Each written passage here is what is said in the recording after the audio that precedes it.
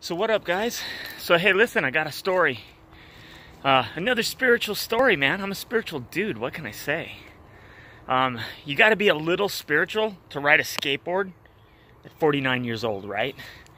So anyhow, I was talking to my wife, married about 10, 11 years at the time, and I was asking her, have you had any spiritual events in your life that have just proven to you that there's a higher power? Anything, you know? And she's basically kind of telling me no, you know? You've kind of got that like stock answer, well, the birth of my child kind of thing. But anyway, I told her, I said, you know, being that I've had these kind of experiences in my life, nothing can ever make me think otherwise, you know? There's a higher power. I'm certain of it. And I told her, you know, you need to have one of those experiences of your own. So, okay, a week goes by. I have a dream one night. And my wife was pregnant at the time, actually. Also, in the dream, she was pregnant.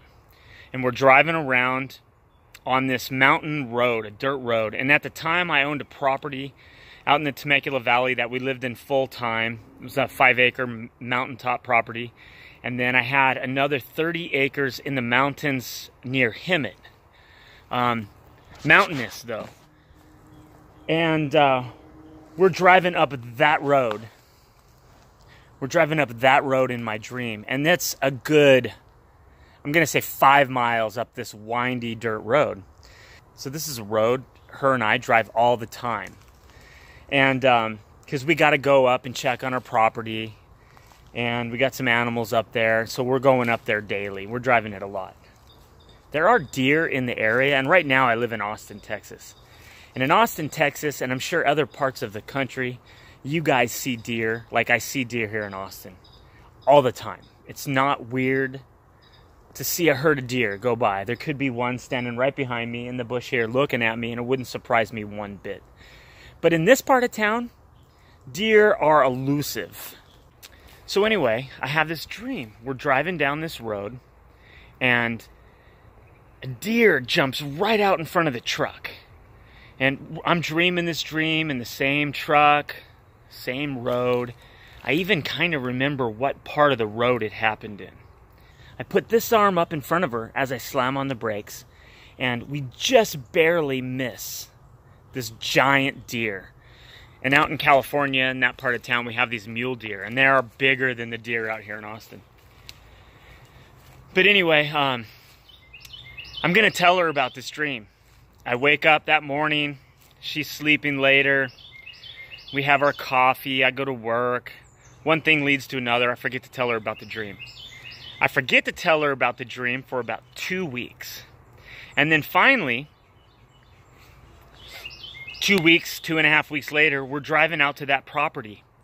And as we're driving up that road, I recognize the corner because at that very moment, I actually have a vision of the deer jumping out.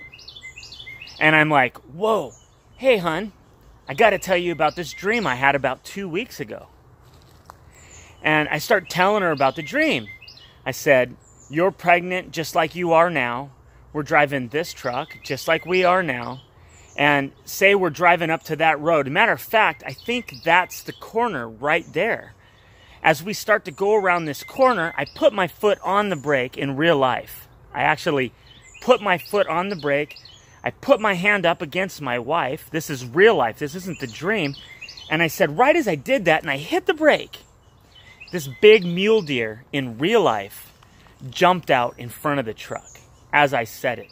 I said, hun, as I did this, this big deer jumped out in front of us.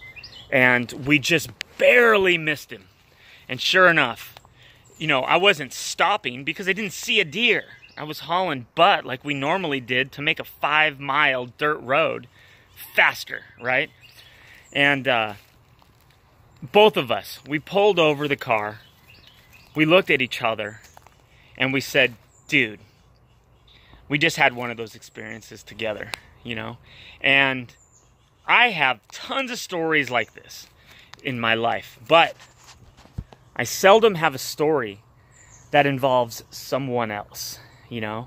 So when we come in, you know, contact with new friends or whatever, and anything sort of spiritual or, you know, a story of this kind of nature comes up, and I tell this story, you know, they look at my wife like, did that really happen? You know, and she's blown away. So she'll even tell you that day, you know, she kind of had an experience, a spiritual type of experience, because she was blown away by it. So anyway, pay attention. Open your eyes. Ask to see. And you will. Ask to have an example. Ask to be given knowledge. Or clues. Or clues. Whatever it takes. If you've never had that kind of experience, you need to have one. But ask and expect. Ask and expect. That is the key. All right, man. Take care. Hope you all are living wonderful lives. Amen.